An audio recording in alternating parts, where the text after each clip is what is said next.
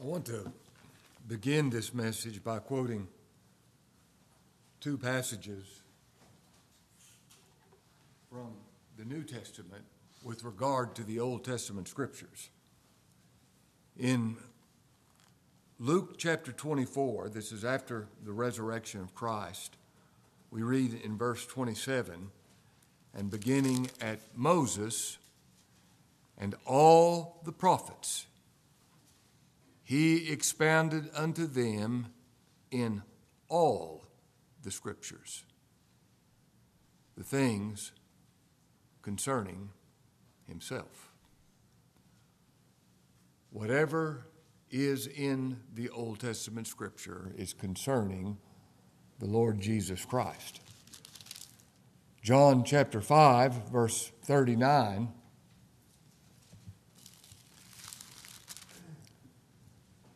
He says, "You search the scriptures, for in them, in the Old Testament scriptures, the book of Moses, the Psalms, the prophets, you think you have eternal life, and they are they which testify of me." Now, from those scriptures, we know ahead of time that whatever the Old Testament is saying, its first application is to be the gospel of Jesus Christ. And if I preach from a passage of Scripture and do not preach the gospel from that passage of Scripture, I have misunderstood that Scripture and failed in my responsibility as a preacher.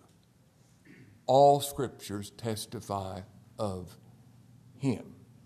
And really, this is our rule of interpretation with regard to every passage of Scripture in the Old Testament, including the one I just read, with regard to these prophecies regarding the sons of Jacob.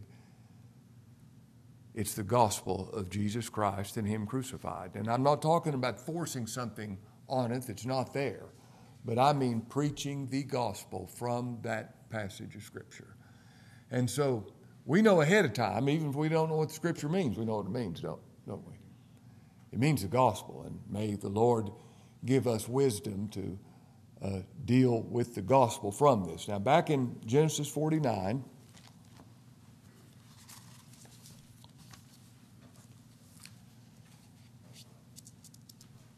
the first three of Jacob's sons that were mentioned were Reuben, Simeon, and Levi.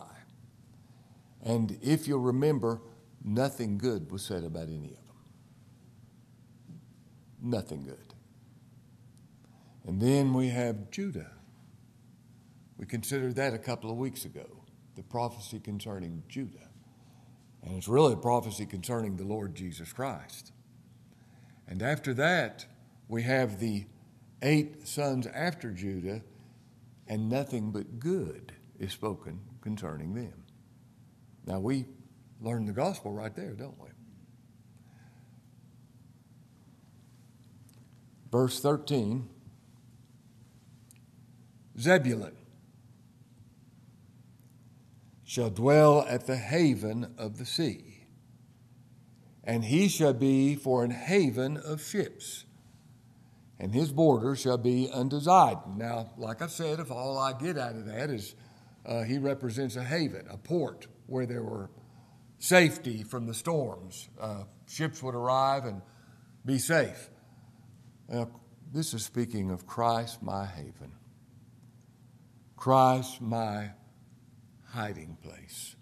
Christ, my safe place. We're called upon to abide in Christ. That's abiding in a place.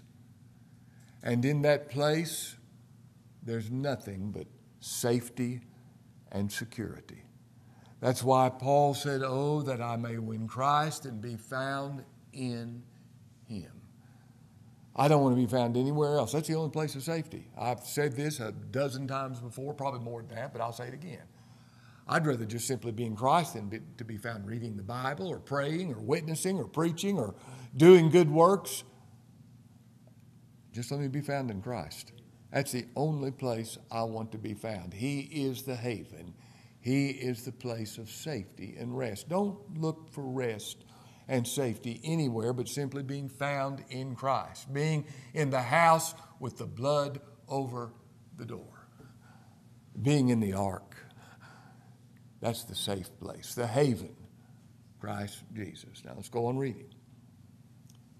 And Issachar is a strong ass, couching, being stretched is the word, couching down between two burdens. And he saw that rest was good, and the land that it was pleasant. And he bowed his shoulder to bear, and become a servant unto tribute. He became a debtor. Now, let's think of Issachar. He's a strong ass couching between two burdens. And that word burden is taken out of the root word, which means entwined. Entwined. Now, I don't have any question. I think this is what this scripture is alluding to. You can't teach directly from this. This is more of an example or an illustration. But every believer is couched between two burdens, two weights. And you know what those burdens are. The flesh and the spirit. Somebody may think, well, how could you consider the spirit a burden? Well, you wouldn't even know it's a burden without the spirit. The spirit lets us know that he's couched between these two burdens, and that's the believer's experience. Number one is what the scripture teaches. Romans 7. That's so clear. Paul said the flesh lusts against the spirit lusts against the flesh. These two are contrary one to the other. Every believer is two separate men coming through one consciousness. And that's what makes this so difficult. I mean, it is, you can't say, well, this was spirit and that was flesh. You have one consciousness. You have one man. And every believer has these two burdens within this one man. I mean, even in the Song of Solomon, the Shulamite said, I'm a company of two armies. Two armies. She recognized that. In Romans chapter 7, the story of the flesh and the story of the spirit, that's my experience. It's what the scripture teaches, but as much as that's what's number one important, but what's number two important is that is my experience. I find in a law that when I would do good, evil is present with me. Now, he was intertwined with these two burdens, and it's only this man that can see that rest is good. Verse 15. There's no understanding this apart from knowing the burden of sin. That man sees that rest is good. Now, when you rest in response to the finished work of Jesus Christ. There's nothing for you to do. He did it all. And rest is good. There remaineth a rest for the people of God. A Sabbath of rest for the people of God. For he that's entered into his rest hath ceased from his own works. What a blessed thing to cease from your own works and enter into his glorious work. Verse 15, he saw that rest was good, and the land of rest was, I'm putting rest in there, it says the land, that it was pleasant. Oh, it's so pleasant to be in that place of rest. It's a joyous thing, the joy and peace of believing. And he bowed his shoulder to bear and became a servant unto tribute. Now somebody says, how can that be a good thing, to become a servant to tribute? I'm a debtor. I'm a debtor. A debtor to his grace. A debtor to his gospel. a debtor to his love. When I stand before thy throne, dressed in beauty not my own, when I see thee as thou art, love thee with unsinning heart. Then, Lord, shall I fully know, not till then, how much I owe. Now, this is the one debt I love, being a debtor to grace. I don't owe anything else, but I tell you this, I'm a debtor to his grace. And Issachar sees that, and really it's only the man who's couched between these two burdens that sees the sweetness of rest and is a debtor to his grace. Verse 16. Dan shall judge his people as one of the tribes of Israel. Dan means judgment. Dan shall judge his people as one of the tribes of Israel. Dan shall be a serpent by the way, an adder in the path that biteth the horse heel, so that the rider shall fall backwards. Dan shall judge his people. I love to think about the judgment of the cross. It was a thing, yes, of grace, yes, of love, but it was a thing of absolute judgment and justice.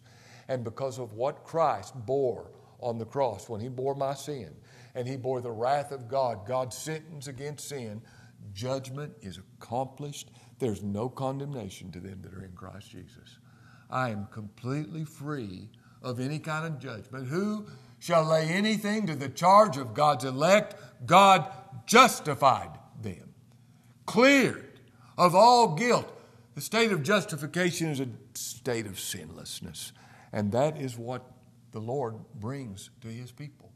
Absolute judgment and justice. And the scripture I thought of when I thought of this is 1 John 1:8 says, if we confess our sins, he is faithful and just. Not merciful and gracious, although he is, but he's faithful and just to forgive us of our sins and to cleanse us from all unrighteousness. Yes, he's merciful and gracious in doing that, but he's faithful in that he determined to do it before time began, and he's living up to his faithfulness. And it's done in a way that glorifies his justice. Dan, judgment. Oh, the justice of the gospel. I love it. Justice and judgment are the habitation of thy throne. Oh, the righteousness and justice of the gospel. There's nothing unclean about this. I think of Romans 5:20 and 21, where sin abounded, grace did much more abound, that as sin had reigned into death, even so might grace reign through righteousness. It's righteous, just grace. There's nothing unclean about it. It is all measures up to a perfect balance and a perfect weight. Dan, judgment. And look what it says about Dan. Dan shall be a serpent by the way, an adder in the path that biteth the horse heel, so that the rider shall fall backward. Dan shall be a serpent by the way. Now, do you remember when the Lord Jesus Christ was the serpent hanging on the pole? He took upon himself us. We were bit by the serpents. He became the serpent hanging on the pole. And I think of the prophecy regarding the Lord Jesus Christ.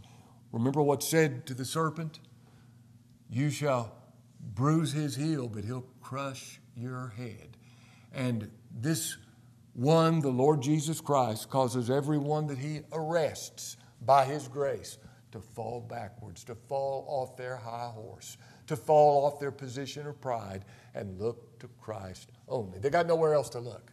And when you're knocked off your horse and are made to see what you really are, you won't have anywhere to look but to Christ. And what a blessing that is when the Lord brings somebody to that position.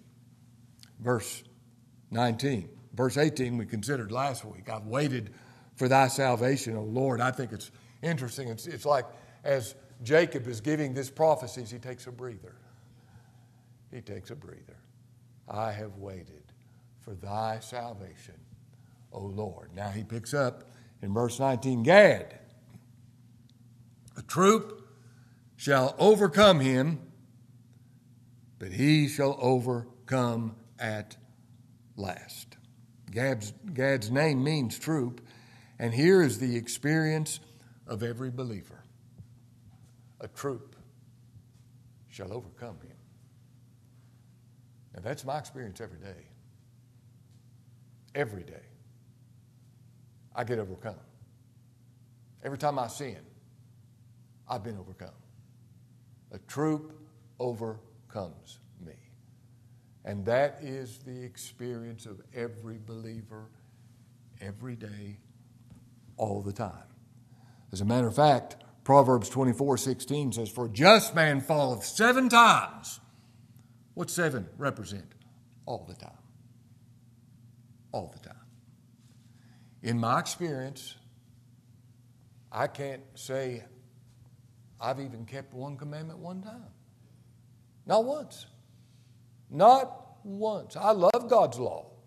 And when I'm saying this, I'm not talking about some poor, defeated attitude. I'm a victor in Christ Jesus, because notice what it says. It says, Gad, a troop shall overcome him, but he shall overcome at the last. That's true of every believer. When I'm saying this, I'm not rolling in pity and self. No, I'm just talking about the reality of every. I can't say I've ever gone a second without sin, because I haven't kept one of God's commandments one time. I'm always in the state of not loving God with all my heart and all my soul and all my strength and all my might. And I'm always in the state of not loving my neighbor as myself. In and of myself, it's nonstop. And so I'm overcome every time I sin. But this is not a defeatist attitude. I'm more than a conqueror through him that loved me. And Christ has won my victory. I'm not saying this giving in and just saying, what's the use? No, I'm going to overcome at last, because Christ has won my victory for me. 2 Corinthians 2:14 says, "Thanks be unto God, which always causes us to triumph in Christ. And even in my defeats, God is using them for my good and his glory." That's what Romans 8:28 says. We know that all things work together for good, to them that love God, to them who are the called according to his purpose. Verse 20. "Out of Asher his bread shall be fat, and he shall yield royal dainties." Now, Asher's name means blessed, happy, blessed. Oh, if I'm a believer, I've been blessed with every spiritual blessing in heavenly places in Christ Jesus. Every spiritual blessing. Not most of them, all of them. That is the possession of every believer. And you want to talk about blessed. Now, I don't much like, please understand me, I hate it when somebody says I'm not happy. So don't say that around me. It just aggravates me. I'm not happy. Well, and I'm not being, somebody said, boy, he's hard-hearted and callous. No, I'm not.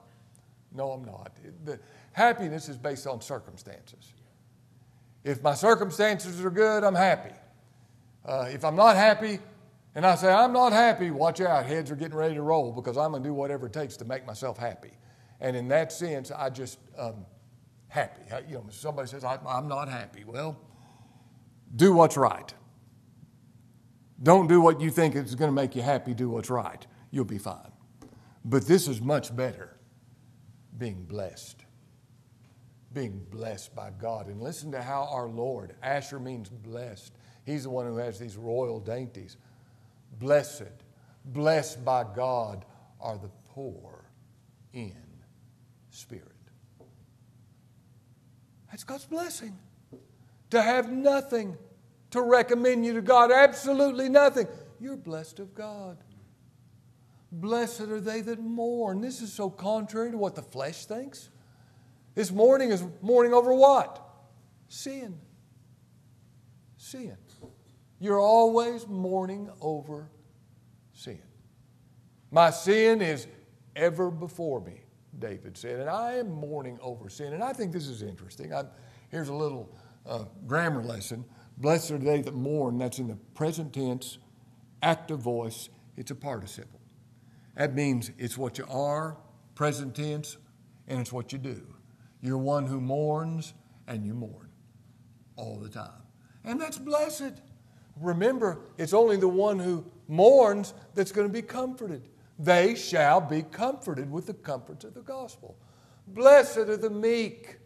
This is who Christ calls blessed. Blessed are the meek, those who count whatever God does as right, holy, just, and good. Meek before God. This is an attitude before God. This is not really an attitude toward men, although it comes out, but it's an attitude toward God where you believe everything He does is right. Blessed are they that hunger and thirst after righteousness. You know, the only reason you hunger and thirst is because you know in and of yourself you don't have any, and you have to have Him give it to you. Blessed are the pure in heart. That's the new heart He gives. Blessed are the merciful, for they shall obtain mercy. Blessed are the peacemakers.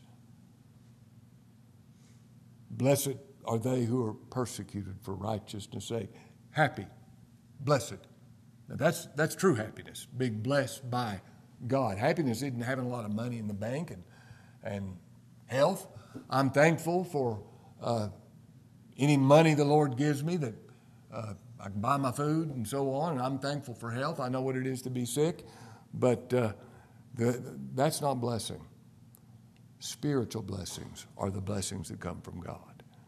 And Asher, or out of Asher, his bread shall be fat, and he shall yield royal dainties.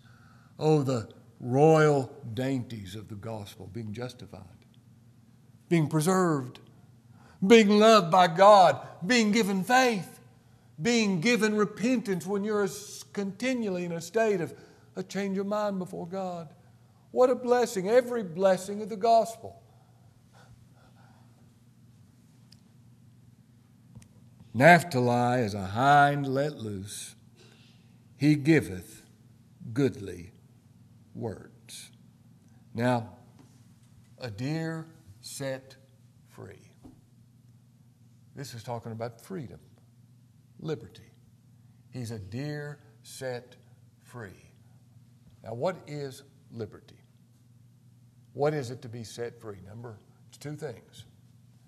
It's number one, to not owe anything. To not owe anything. And number two, it's to do what you want to do. I don't owe anything to God's law. I stand perfect before God's law. And when I say you get to do what you want it to do, the first person Janine was in here, but the first person I ever heard say that was her dad, Bill Clark. He says, here's the gospel. Trust Christ and do what you want to do. Now, I've heard people say, well, that'll lead to sin. No, it won't. No, it won't. The believer wants to follow Him. A believer, I wanted to die myself. I want to take up my cross. I want to follow the Lord Jesus Christ. That's what I want to do. I want to be like Him. I want to be gracious. I want to be merciful. I want to be non-judgmental. I want to be a true friend. I want to love my neighbor as I will trust Christ and do what you want to do. Well, that's good. Trust Christ, and you're set free. Now, He's a hind let loose, and to me, the best illustration of what liberty really is the year of Jubilee. Now, I want you to think about you lose everything, and you have to become a slave. Talking about changing lifestyle. What if all of a sudden you, tomorrow, had to become somebody's slave because you couldn't pay your debts and you were a slave and you had to do what that person told you to do and you'd had it. Now, in the Scripture, there's something called the year of Jubilee. It took place every 50 years. But on that year of Jubilee, and I think this is very significant, we don't have one example of it ever being observed. Not once. You were supposed to, but there's not one time of it ever being observed. Because you think about it. If somebody owed you $10,000 and that silver trumpet would blow and all of a sudden they didn't owe you anymore, I mean, the people that had the money were the people that had the supposed power, is what they think, and they're going to do everything they can to keep Jubilee from being observed. And if somebody owed me a lot of money, I wouldn't like the year of Jubilee. You wouldn't either. You know who liked it? The slaves. They loved it. The people who were in debt and couldn't take care of their debts, they loved it. Now, on the year of Jubilee, you were set free. You were no longer a slave. All your debts were canceled. You're set free. Everything you lost was restored. You can read about this in Leviticus chapter 25. Everything you lost was given back to you. And you were given a year's vacation. It'd be pretty sweet after you've been a slave for who knows how many years. The ground was given rest. No crops, no work. A year's vacation. Naphtali is a hind let loose. He giveth goodly words, the words of the gospel. How goodly are the words of the gospel. Now he talks about Joseph. More time is devoted to Joseph. Joseph, well, I think of the fruit of the Spirit. He's fruitful. Even a fruitful bough by a well, whose branches run over the wall. The archers have sorely grieved him and shot at him and hated him. That's talking about his brothers, the things that he's experienced. But his bow abode in strength, and the arms of his hands were made strong by the hands of the mighty God of Jacob. From thence is the shepherd, the stone of Israel. What a name for our Redeemer. Even by the God of thy father, who shall help thee, and by the Almighty, who shall bless thee with blessings of heaven above, blessings of the deep that lieth under, blessings of the breast and of the womb. The blessings of thy father hath prevailed above the blessings of my progenitors unto the utmost bound of the everlasting hills, unto eternity. These are eternal blessings. Fruitfulness. Do you know every believer has this fruit he's speaking of? The fruit of God the Holy Spirit. The fruit of the Spirit is love. I love God. I love His salvation. I love His people. The fruit of the Spirit is joy. Doesn't it make you rejoice to know that everything God requires of you, you have in Christ? Do you rejoice in that? And the peace that comes from that. Now, the next three are our attitude towards others. The fruit of the Spirit is long-suffering, gentleness, and goodness. That's the way we are to be toward everybody else. Long-suffering, gentleness, goodness. And the third branch of the fruit has to do with ourselves. The fruit of the Spirit is faith, meekness, temperance, control from within. Every believer has the fruit of the Spirit. And the fruit of the Spirit is so beautiful. Love, joy, peace, long-suffering, gentleness, goodness, faith, meekness, temperance. The fruit of God, the Holy Spirit. He's fruitful. They shall be on the head of Joseph. Last part of verse 26. And on the crown of the head of him that was separate from his brethren. Joseph was so separate from that other bunch, wasn't he? And he represents Christ Jesus the Lord. On his head were many crowns. And then we have Benjamin. Verse 27. Benjamin shall raven as a wolf. In the morning he shall devour the prey, and at night he shall divide the spoil. Now this is talking about the appetite of Benjamin. Now what's the fourth beatitude? Blessed are they that hunger and thirst after righteousness. Now, Here's one of the mysteries of the gospel. I'm satisfied. I'm not looking for anything else. I'm not looking for something better. There isn't anything better. I'm complete in Christ, and I'm satisfied with that. God's satisfied with Jesus Christ, and I'm satisfied with Him too. And I'm satisfied to be saved by the Lord Jesus Christ.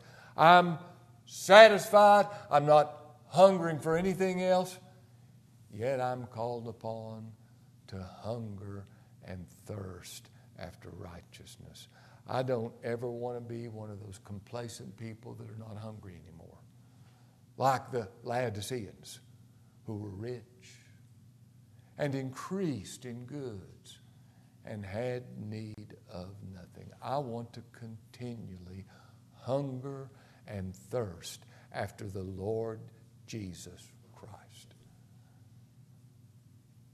I think of the line in "O Sacred Head Now Wounded."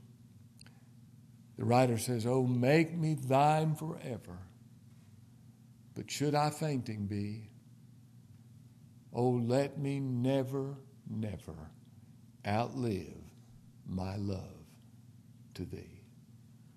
I want to be like Benjamin, like a wolf eating his prey, feeding on the Lord Jesus Christ, always hungering, always thirsting after Him.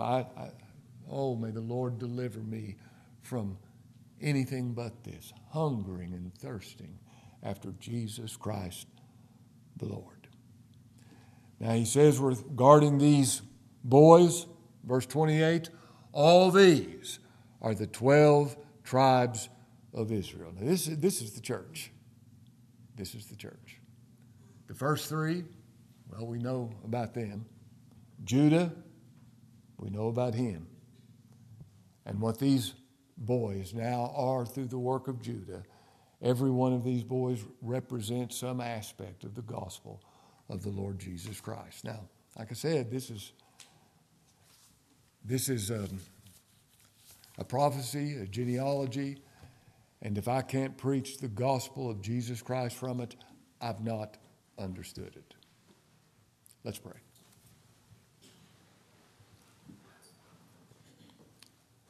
Lord, we ask that we might enter in to the haven. Lord, how we thank you for the burdens that make us see that rest is good. How we thank you for the blessedness of your gospel. Lord, we ask that we might exemplify all these things. And Lord, please, for Christ's sake, give us that continual hunger and thirst after your righteousness.